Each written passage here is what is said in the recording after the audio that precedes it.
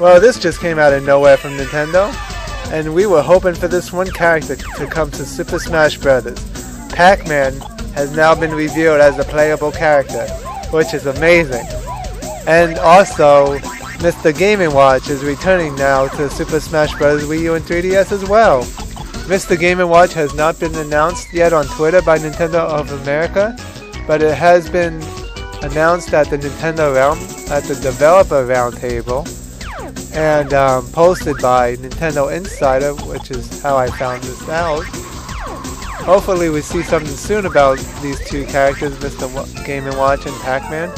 Maybe tomorrow we'll get some more footage for Super Smash Bros. Showcasing Pac Man and Mr. Game & Watch. Right now what we know about Pac Man is he can make a fire hydrant using the down A button that shoots water from it.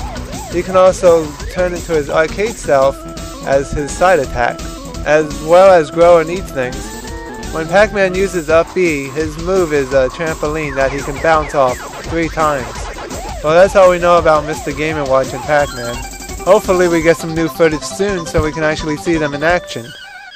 If you like this video, be sure to leave a comment below, as well as give it a thumb up. Also, be sure to hit the subscribe button to watch more of my videos.